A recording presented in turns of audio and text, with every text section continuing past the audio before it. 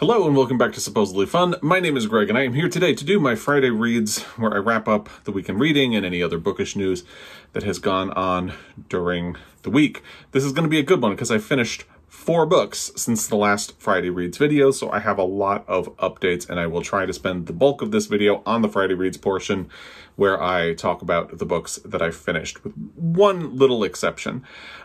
I did a full review of Less is Lost. I'm going to put a link to it in the description down below. So check that out if you want a little more. When I do the actual Friday Reads portion of the video, I am not going to spend a whole lot of time talking about that. Although we'll see how that works because, frankly, a lot of the time I will say I'm not going to spend a lot of time talking about something and then I'll spend a lot of time talking about it. So we'll see what happens. But we'll get to the Friday Reads portion in a little bit. In my last video, the news about Salman Rushdie had just broken about an hour before I finished it. Thank you everybody for the support and the kind comments about it. It was a really upsetting piece of news. I am glad that Salman Rushdie is okay. It's still not good. Obviously there are going to be permanent impacts on him and his life, let alone just from the fact of his age. Any kind of assault is not good, but this was not a good one. So I'm glad that he is okay and expected to make a recovery. That is good news. And a lot of people are now interested in picking up Salman Rushdie's books, which I think is a good thing. The reason they came into their attention is maybe not as good. Obviously, we all wish it hadn't happened, but it is good that his work is going to be picked up by a lot more people at this point. So that is something that will come out of this. I guess you always have to look for silver linings. The other thing I had mentioned was that we were going to be driving to Spokane on Saturday to see the musical Come From Away. I was almost done with the book The Day the World Came to Town by Jim DeFede. When I filmed my Friday Reads video, I did finish it later that day. So Come From Away is a musical that is really about the same story that The Day the World Came to Town is. I don't think the musical is actually based on the book, but I am wearing my t-shirt that I got as a souvenir. It says, "Welcome to the Rock." The Rock is Gander, Newfoundland, and I really loved the show. I really loved the book. I'm jumping ahead of myself a little bit. I'll talk about the book in a little bit, but the musical was really great. And I had mentioned this in my Friday Reads video, but it was actually really good timing that I was listening to The Day the World Came to Town and that we went to see Come From Away, because when things like what happened to Salman Rushdie happen, and with the difficult news cycle that we've had for the last 8 years, it feels like you need reminders of the ways people can be good. I always say, people will surprise you by being terrible, but they will also surprise you by being wonderful. And The Day the World Came to Town and Come From Away is a story about people rising to a very bad situation and reminding you of the good parts of humanity. So that was really good. It was a very good show as well. The cast was fantastic, really well staged. We liked it so much that when we got home, we watched it again. Apple TV has a filmed version of Come From Away, and we watched it, and it was also good. That involved the Broadway cast, and I'm glad we watched it again. So many tears, because 9/11 is very emotional for me, but also just the story, and there's a lot. It's very emotional, but it is also uplifting. So I would recommend it if you don't have access to the musical itself live. They are still touring. I don't know if they'll be in your area or if you can afford tickets, anything like that. But if you have Apple TV, you can access the musical that way. And I would definitely recommend it. It's a really great show. It is really hot where we are. We've had another week of 100+ degree days. We keep breaking the temperature record for where I live. And it's a lot. We have been kind of hunkered down. Poor Jamie is bored out of her mind. Joel did manage to get her out for a walk this morning before it got too hot, so she really enjoyed that, and we'll probably be lying low this morning, although we are planning to go to Celtic Fest. We haven't gone in 2 years because of the pandemic, so it's all outside, so hopefully it should still be okay. We're still a little wary of the pandemic. A couple of people we've known just came down with COVID again, and I still remember how long it took for me to feel normal. I still don't feel normal, but how long it took for me to feel approaching normal after I had COVID in January, and I just don't want to mess with it again. But we are planning to go to Celtic Fest this weekend, so that should be interesting. And maybe I'll have some stories for you next week. Stay tuned. The only other thing I want to mention before we get into the actual Friday Reads portion of the video is just a quick apology, actually, because in my last Friday Reads, I mentioned monetization. This was something that was inspired by a video that Brian at Bookish had done in response to a video that Steve Donahue did, which was in response to a video that Brian at Bookish did. Follow that train of thought. But I didn't say anything in my video, my Friday Reads video, that I need to apologize for. But on Brian's video, I did leave a comment that was perhaps a little upset about the things that Steve had said. And I believe at this point, Brian has turned off comments on his video.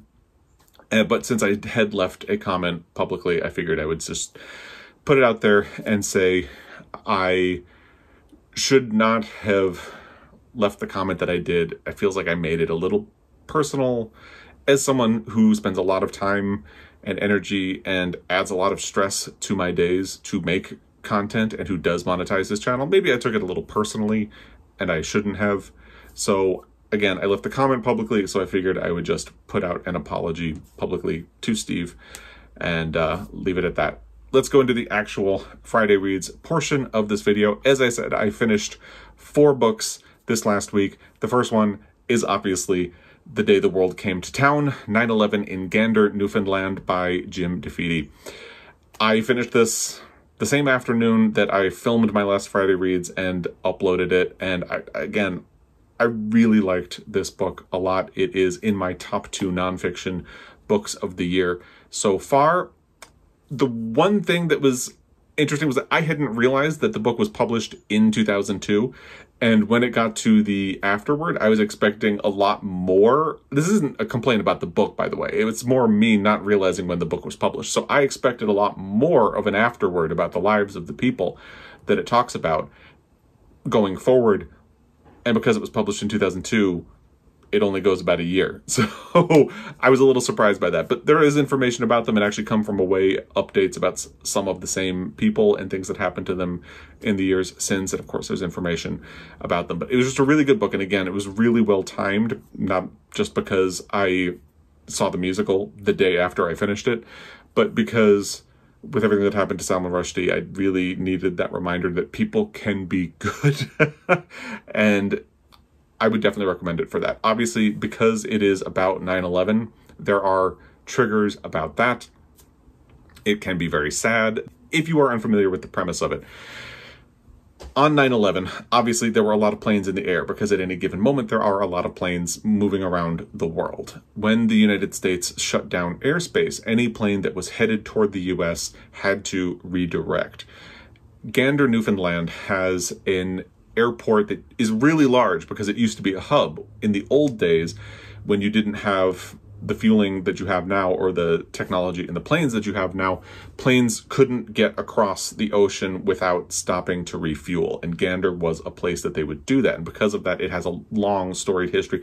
The Queen Elizabeth stopped through there on a flight at one point, and the airport is still there. So because it is a small town, low risk because there's a low population, and because it had the big airport, a lot of planes were redirected there. I could be wrong with my math, but 38 planes and roughly 7,000 people were redirected to Gander, Newfoundland, and the people of Gander and its surrounding towns had to figure out how to support roughly 7,000 people and the animals that were on board the planes and take care of the planes themselves, because planes are not built to sit on runways. And they really rose to the occasion, especially since these were people who were coming from all over the world. There were language barriers. These people were stressed and hungry and confused and had nowhere to go. When many of them got off the plane, they didn't even know what had happened because the pilot and the flight attendants had not told them what was going on. A lot of them were stressed because they knew people in New York and didn't know if they were alive or not, if they had gotten to safety, and couldn't get in touch with them because this was before cell phones and texting was a really common thing, and before social media. So people weren't able to like post, "I'm alive, I'm safe." People had no idea, and they had no idea when they were going to be getting home. So the people of Gander and its surrounding communities really made them feel at home and took care of them. And it's a beautiful, beautiful, beautiful story. I would absolutely recommend it if you can get past the 9/11 thing. 9/11 is a really emotional thing for me. I cry very easily with something like that. So I recommend it as long as you can kind of deal with that. On our drive to Spokane, Joel and I had made a sort of interesting decision about what we were going to do to spend the time in the car. So from where we live, it is about a three and a half hour drive to Spokane, where the show was. We decided we would try something a little different and listen to an audiobook. And we chose something that I have wanted to read for a really long time, and have not gotten around to reading. And something that Joel has been interested in reading as well. He has seen the HBO movie. I have not. It's Angels in America by Tony Kushner, a gay Fantasia on national themes. Part 1 is called Millennium Approaches, and Part 2 is Perestroika, or the other way around. I don't actually remember which part is called which. Part 1 is Millennium Approaches, Part 2 is Perestroika.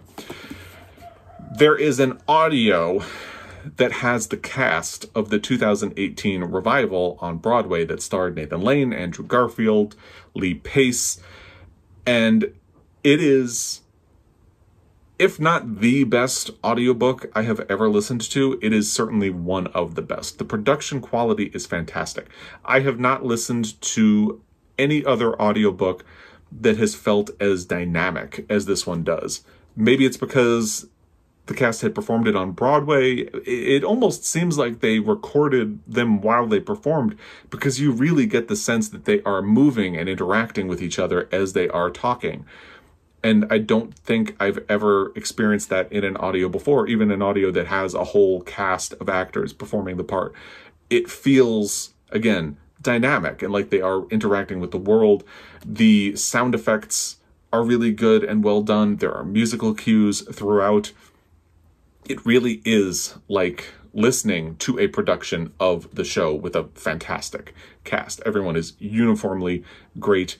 In Part 1, Bobby Cannavale actually reads the stage directions, and in Part 2, Edie Falco takes over. So even then, you have a really great actor taking on part of it and making it, elevating the material, because reading the stage directions could be very dry, and yet they do a very good job of it.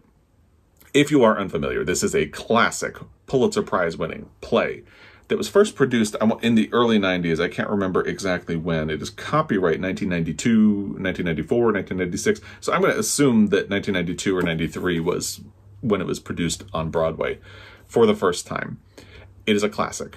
I have not read it until now. I didn't want to see the HBO adaptation with Meryl Streep, Al Pacino, Mary Louise Parker, Jeffrey Wright, who actually was in the original cast on Broadway, because I wanted to read the play first. I just haven't gotten around to it. And then once I heard that they had used the cast of the revival to create an audiobook, I really wanted to listen to the audiobook. So this was a great way to do it. Obviously, it's not the happiest listening, because if you're unfamiliar, this is about people in New York City in 1985 and 1986, and AIDS looms large. One of the characters is Roy Cohn, who is a real-life person who was terrible and did a lot of really bad things. Among them, he was Donald Trump's mentor, and Donald Trump dropped him like a hot stone when Roy Cohn was dying of AIDS. Yeah, that's a thing that happened. So that is one of the characters. As he goes on a journey and dies of AIDS, there is a Mormon who is struggling with his sexuality. There is a boyfriend who leaves his lover because he can't deal with the fact that his lover is dying of AIDS. His lover is Prior Walter, who has this long-standing family with a lot of history in the United States, and Prior becomes a sort of prophet because an angel visits him at the end of Part 1. And it is a very complex play. I'm not sure I quite understand everything that happens in it, but it is a really deep and profound and intelligent and surprisingly funny play as well. I'm really looking forward to seeing an adaptation of this.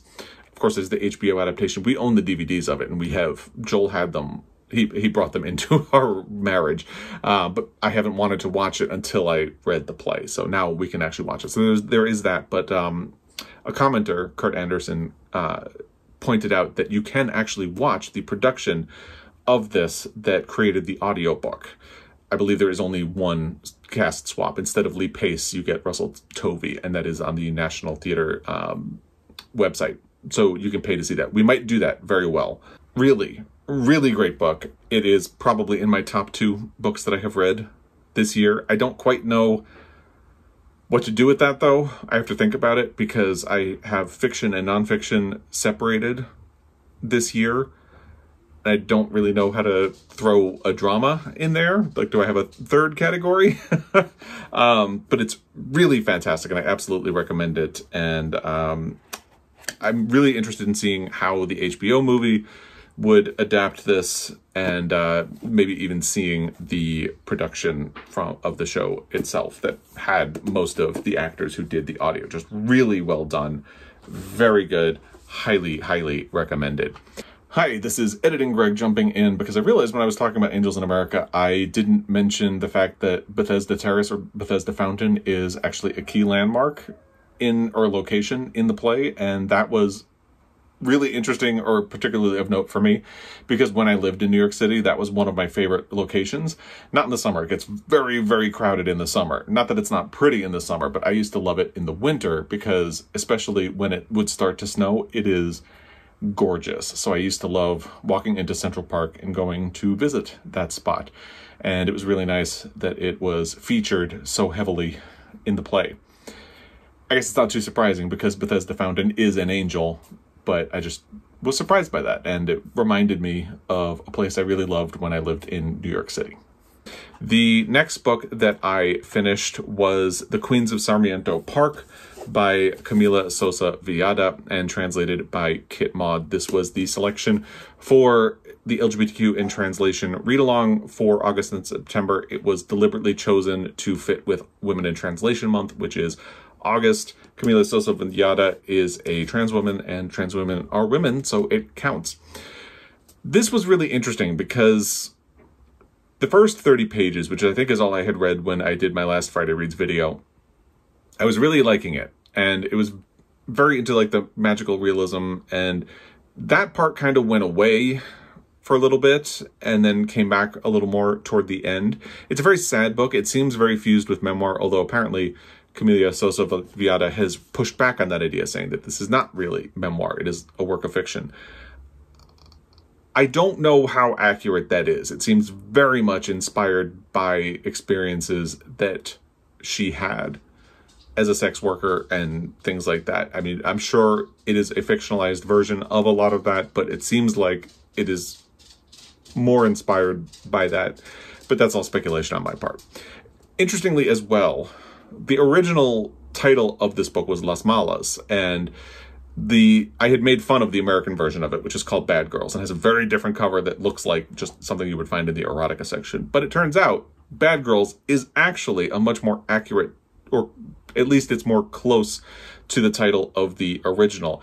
And given how provocative Camila Sosa Villada likes to be about this subject, or provocative, almost transgressive, not willing to go along with things that are meant to coddle the subject matter, Bad Girls actually feels like a better title than The Queens of Sarmiento Park. I do still, however, really love this cover. It is just beautiful. So I really liked it, but there are some little issues that I had. We're talking through a lot of them in the group right now. And as always, the discussion group info will be in the description box down below. If you would like to participate, I recommend it. There's a really great group of people in there, and there have been some very interesting opinions about the book. I liked it. I don't think I liked it as much as the first 30 pages promised that I would, but I'm also still really thinking about it. And the fact that I have spent so much time thinking about it since I finished is probably a good sign for the book itself.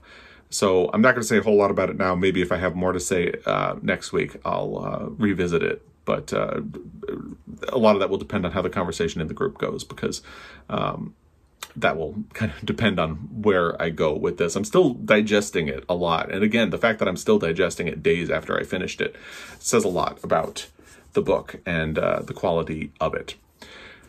The final book that I finished this week was Less is Lost by Andrew Sean Greer. Again, I have a full review of it in video form that I will link down below. This is the sequel to Less by Andrew Sean Greer, which I did a full Pulitzer Prize deep dive, and I'll link that down below if you would like. Ultimately, I did not like that book. It feels reactionary in a way, and I talk a lot about that in the video review that will be linked down below.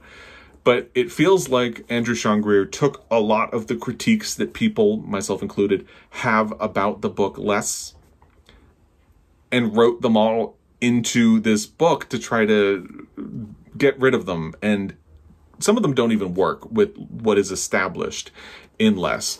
And again, I talk about a lot of this in the video, but for instance, Arthur Less has a very casual approach to sex in the book Less, and suddenly he's almost like a prude in Less is Lost, and it does not make sense with what has already been established.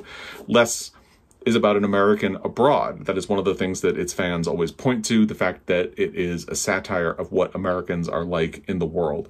And Less is Lost feels really determined to say something big about America, but it ultimately doesn't.